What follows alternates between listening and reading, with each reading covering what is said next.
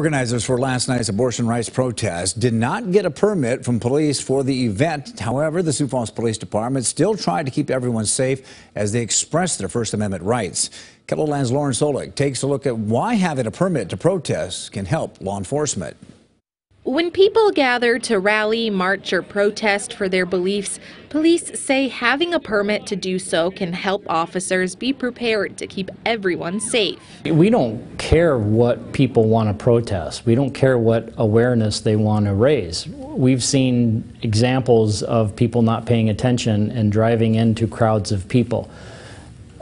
Something like that can be prevented, and that's the safety plan that we have in place. Sam Clemens with the Sioux Falls Police Department says there is a city ordinance that requires permits for groups of 25 or more people who plan to protest or assemble. We've never turned anybody down for a permit.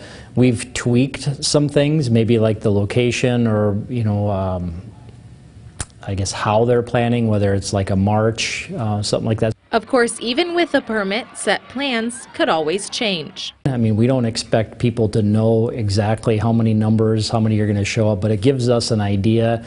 And again, it's that planning stage, where you're going to be, how you're going to protest, and it kind of makes us aware in case we need to adjust. Clemens says knowing about a protest ahead of time can also help police if tensions and feelings get high. You may have people that have that opposing viewpoint that are looking just to show up and cause problems and stir things up. So if we know this is going to happen, we can plan that ahead of time so both groups would be able to exercise their right, give their free speech, give their points, but in a manner where it's not going to conflict with the two. In Sioux Falls, Lauren Solich, KELOLAND News.